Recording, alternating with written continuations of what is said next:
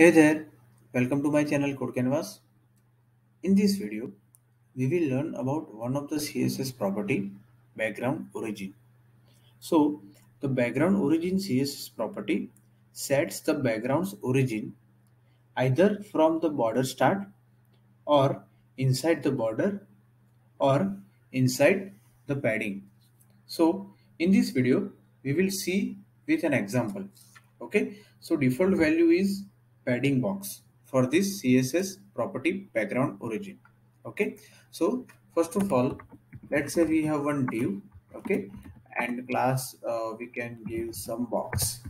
Okay, so we have some box div and some content. This is example content.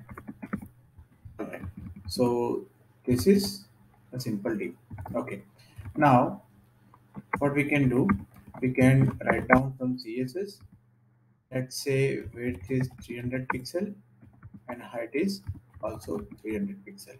Okay. Let's start writing CSS from here so we can get better idea. Okay. For background, I'm using this background image, the hand image. Okay. For background URL and URL will be this image. Okay, let's add some margin. Margin we can say 20 pixel auto, so it will be centered.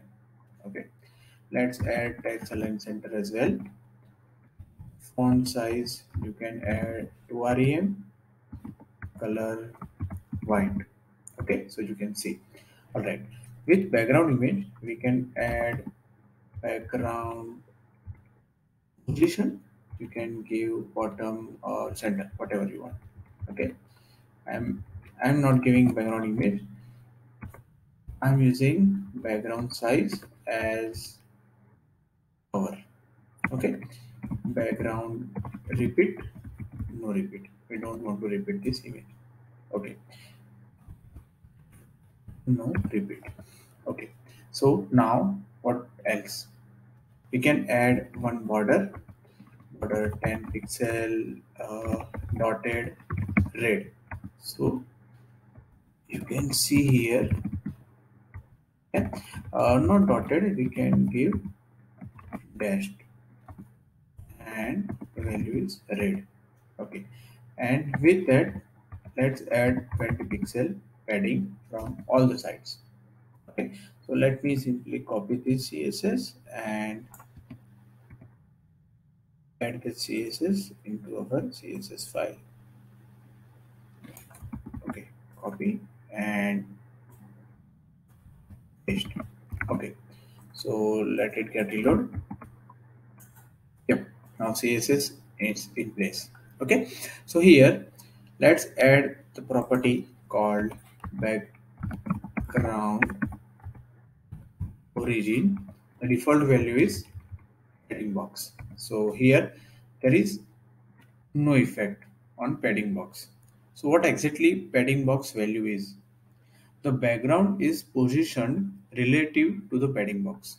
When you give background origin to padding box, the background is positioned relative to the padding box.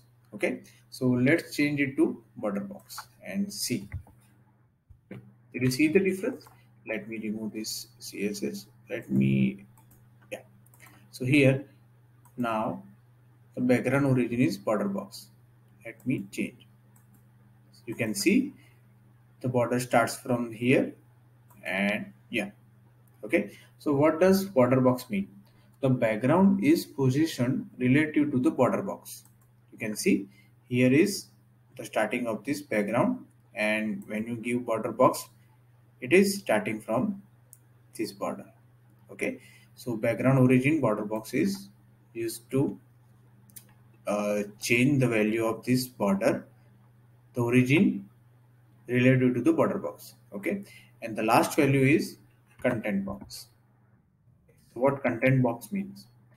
So when you give content box, the background is positioned relative to the content box. So here you can see the padding, it is 20 pixel, and when you use content box, it is starting inside from this padding, right?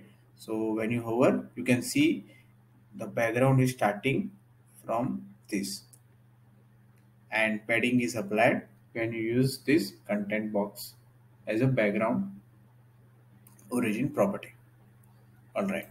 So these are the properties that you can use to position background respective to the values. All right. And I think this property is supported by almost all the browsers, and you can use it easily. Okay, guys, that's all for this video. If you have any questions or any feedback, you can leave your comments below. Also, if you are new to my channel, please subscribe to my channel and please share and comment. Okay, thank you.